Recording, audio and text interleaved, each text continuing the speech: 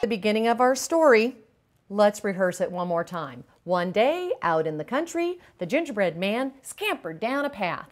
It's very important that when you're doing this, you keep rehearsing the story over and over with the kids using hand motions.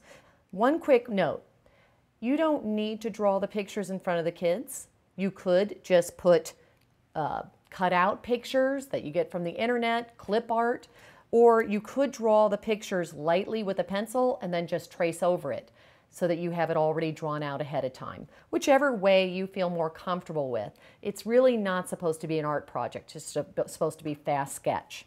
We just said the beginning of our story. We repeated it. We had our hand motions, which again, just use any hand motions. There really isn't one way to do it. It's just as long as the kids are physically engaged. After we say the beginning of the story, if your children have grasp of the beginning of the story and orally they can rehearse the story with mastery, you may want to go back and add some fancy words. I get a salt and pepper shaker, I fill it with beads, and I say to the kids, boys and girls, this beginning of our story sounds pretty good, but when we put salt and pepper on food, does it make it taste bland or spicy? Spicy. Let's add a little spice to our writing. Add spicy, fancy words. So I have the kids put their hands up and shake, and I do that in front of my movie script. Now I'm going to go over and I'm going to add those spicy, fancy words. Well, what am I going to add those spicy, fancy words to? What I suggest is that you go over and you put an X on the most important things. So I'll say to them, boys and girls, I'm going to put an X on things that we think are important.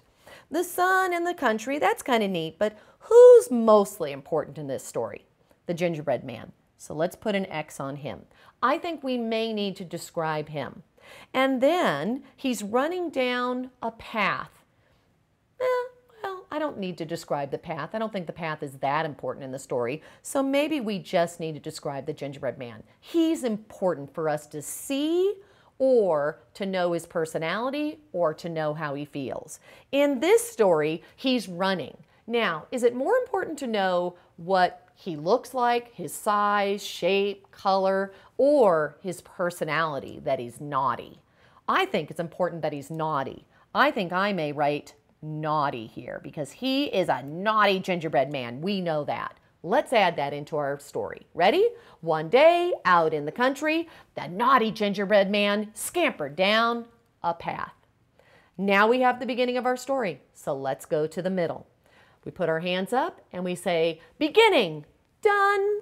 Let's go to the middle. Ready? What happened next? While the gingerbread man was scampering down the path. Notice that I'm saying all of the actions that were occurring. Notice I'm saying the actions that were occurring in the beginning box to help sequence to the middle. So now we're going to say that one more time. Ready? What happened next while the gingerbread man was scampering down the path? All right, let me tell you what happened next. First of all, everyone point and go up ahead. Oh, so up ahead. And now, here's the gingerbread man.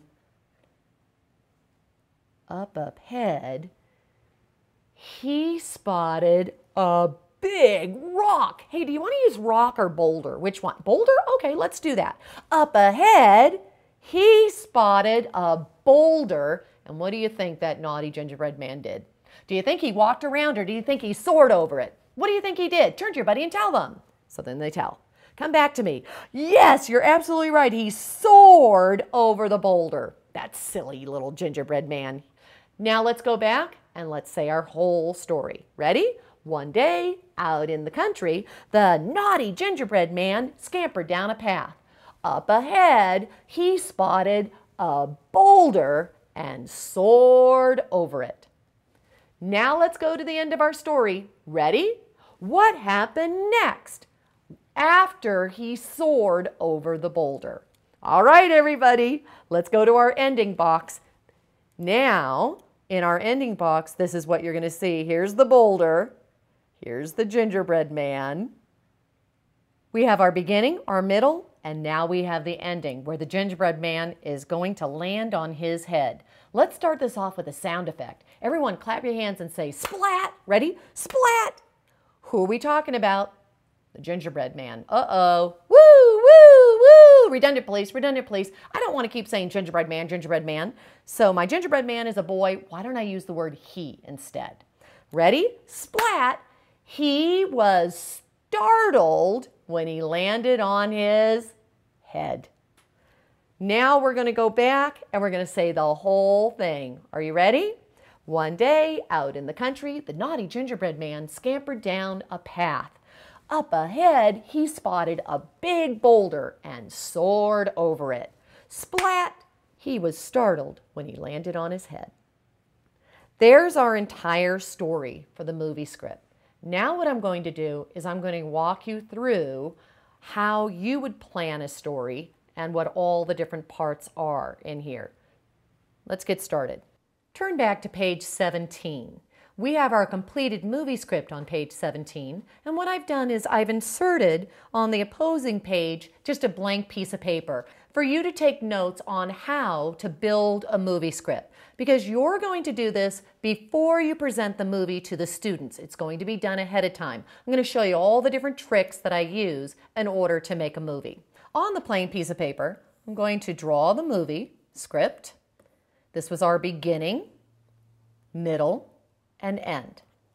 Now, for the beginning of the movie, what I have is I have a secret formula that you're going to follow in order to write that one sentence beginning. And that secret formula is SC arrow. Now, you're not telling the children the secret formula. You're using it so that you write a precise and concise sentence that's going to have everything you need for the beginning of a story opening. The S is for setting. And setting is going to tell us when, like we look at our watch, and where, or time and place. For the setting, when we look at time or when, you want to choose either weather, and you don't want it always to be a sunny day, because then when your kids write their own stories, all they'll say is one sunny day. So you could have one day, one summer, on a cloudy day, on a snowy day, windy day, on a foggy day. You could have all this different type of weather that you could choose for the when. For the place, the where, this is the big setting, like you're opening up a story, like long, long ago in a faraway kingdom.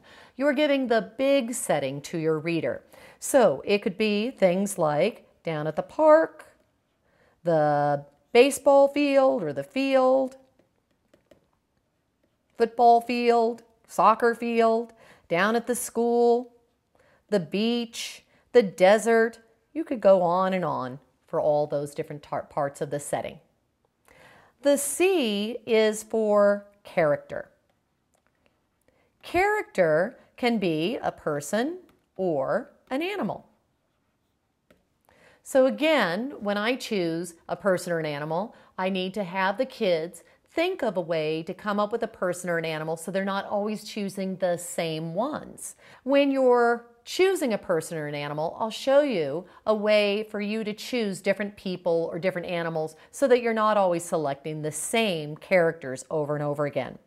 The person, when we choose them, people either live, work, or play.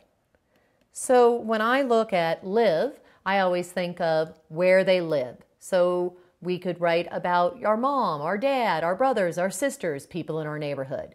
Work is different jobs, a doctor, a truck driver, a teacher, or play, all the things people love to do, a painter, a musician, a surfer, a football player, a ballerina. So these are different things for people. For animals, I like to jump into the habitat that an animal lives. So I'm going to jump into the ocean. What animals do I see there? An octopus, a shark, a fish. Or I'll go to the desert. I'll see a coyote. I'll see a snake. Or I'll go to the mountains, a bear, a bird. So if you can see, what I'm doing is I'm going to different categories in my brain so that I can think of more characters. So we have now our setting and our character. And then, of course, the arrow is going to be for action. If you remember back in our story, we had our sun for one day. We had our mountains for out in the country. Then we had our gingerbread man, who was our character. He scampered down the road. So now we have our setting, when and where, character, and then the action. What is the character doing? Remember to put it in past tense because stories are written in past tense. That will create a sentence, and you'll draw a picture for each one of those parts. So in our previous story, one day, we made mountains for out in the country. Then we had our little gingerbread man, and what did he do? He scampered down the road. And as you write each part, you're introducing those phrases to the kids so then they can say all of those phrases together to make a story opening, which is your secret formula, SC arrow. Now let's go to the middle of the story. In the middle of the story, our secret formula is going to be TC arrow. T is for transition. Now, transitions in a story can be when transitions, where, and sound effects. And there's other types of transitions as well. But these are the ones that I usually do most often. Because many times when you're going to a new scene, maybe some time has changed or a new location has brought you to that new scene. And sometimes it's fun to add a sound effect. But don't go overboard because then kids want to use them all throughout their writing and that doesn't sound too great. Our when transitions and our where transitions. So these could be things like next, later on, after a while, off in the distance, out of nowhere. The sound effects is known as onomatopoeia, and that is something like plop, splat, buzz. Those are different sounds that can start the sentence. The end of the story is TC arrow, as just like the middle. Transition, character, action. And again, you're going to draw the picture. So notice, remember, in the middle of our story, what did we have for our transition? We had up ahead. And later in the week, we changed it to suddenly, because remember what I told you, you don't have to keep the language exact. You can change it around, and that's actually a better language development activity when you change around the different phrases and you're not trying to memorize. So we had suddenly the gingerbread man, so there's our character, and then action, what did he do? He soared over a big boulder he saw on the path. Then we go to our ending. What was our transition? That was a sound effect. That was splat. And then who did the action? The gingerbread man. We don't want to keep saying the gingerbread man, so what could we use? He. And then what was his action? Splat.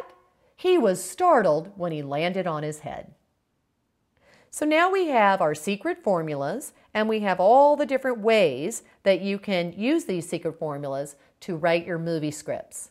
I hope some of these tricks help you write movie scripts that are engaging and fun for your students. Remember, when you're planning this story, you're using the vocabulary with a different character and setting than the focus story. Why? Because you want your children to have the ability to use these vocabulary words not just in reference to the focus story. If they think that vocabulary word is only a word they can use with that story because that's the only place they've used it, then their brain won't become flexible and won't be able to master the word. So the more that you use the vocabulary words in a different context and they're using it with flowing language, that's why we have the movie script, then what happens is they begin to master that word and they begin to learn to use it in different places. So then they own the word. That's why we make sure the movie script has nothing to do other than the vocabulary with the focus story. If you turn to the next page, I'm going to show you how to schedule this in a week.